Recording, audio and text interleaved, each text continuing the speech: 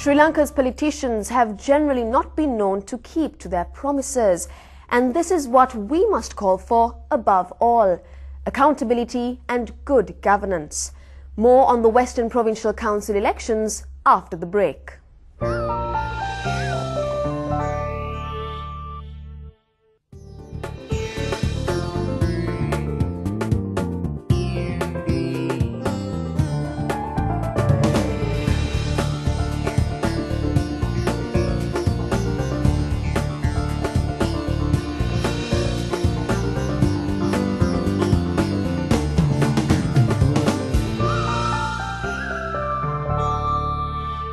Welcome back. So will the upcoming Western Provincial Council elections be free of violence? According to election monitors, there are signs of escalating violence in the days leading up to the elections. I spoke to Kingsley Rodrigo of the People's Action for Free and Fair Elections to get a better understanding of the situation. The Western Provincial Council elections are set to be held on the 25th of April 2009. And PAFFRELL is a monitoring organisation that makes sure that the elections are held free and fairly, even on election day. Now, looking at the weeks leading up to the elections, what records do you have of violence and violations of election laws? The thing is, after giving the nominations, up to end of March, we didn't have much election-related violence. But after the end of March, I think now there's an increase of violence in various districts like Colombo and Gampa especially. I think that's really a problem because in the previous election in Central and Wayamba, we didn't have any kind of election violations in the pre-election period. So we said that it was a very good one and all that. But continuously, when we see what happened in the election-related violence belongs to the Western Province, now we have found now the violations are increasing very badly. What sort of violations have taken place? Well, I think that is another problem because most of the violations belong to the political parties, belongs to the political parties, party officers have been destroyed and taken away by some of the gangs, which we have seen in the last 26th of March. We have found that 5 officers belongs to JVP was destroyed in the same day. So this shows that it was very well planned and it was done like that, you know.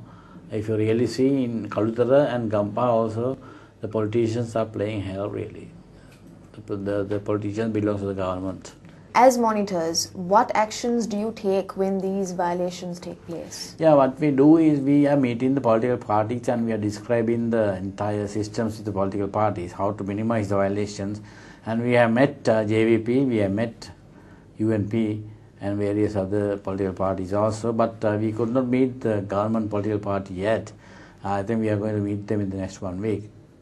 Okay, so what sort of response did you get from the political parties that you met? They say that they are doing their maximum to minimize the violations, but unfortunately the gangs belongs to the politicians and the candidates are the people who are really working on this, and they are the people who have been doing this for the last several weeks. Okay, so now the reports on the violations that take place that you all produce, does anyone take it into consideration? Yes, of course, the government, I think the election commissioner and the police and the other people who like to have free and fair elections will take it very seriously. And we have said that the last election, the Central and Wayamba went well. Even on the election day, the violations were not there, and we have said that it was a very free and fair one compared to the previous elections. But unfortunately, this provincial councils belongs to the Western Province is different now. It was there till end of March, but now in the last 1 week, when you see the complaints, you will see that there are several new complaints are coming up, and there is a big difference between that election and this election. Now, most election violations take place on the election day itself. What sort of measures are you all going to take to ensure that there won't be any violence on that day? Yeah, the thing is, according to the present system, our observers are in the polling stations. They are staying there, and they will look into what's happening in the system. And we will be able to complain ourselves to the election commissioner if there's any malpractice or any rigging has taken place. And at the same time, our mobile observers are also traveling all over the island.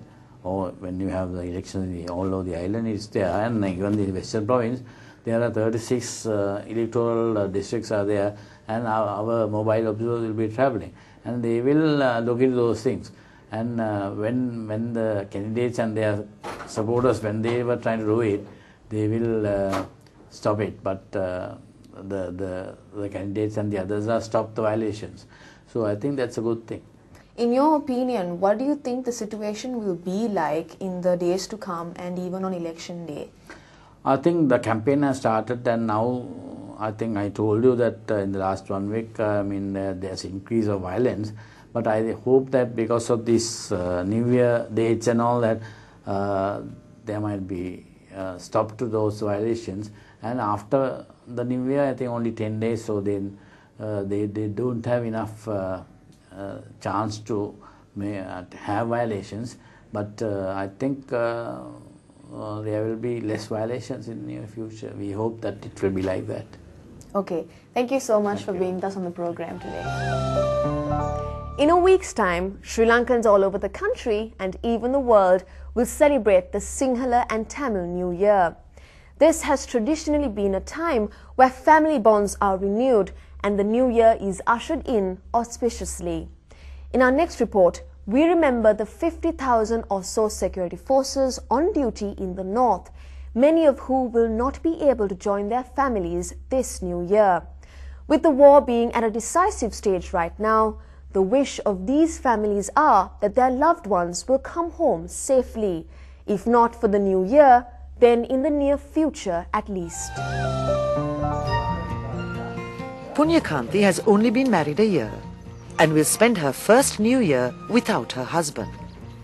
She is still getting used to being the wife of a soldier, but is resigned to the situation in the home of her husband's family, far away from her own.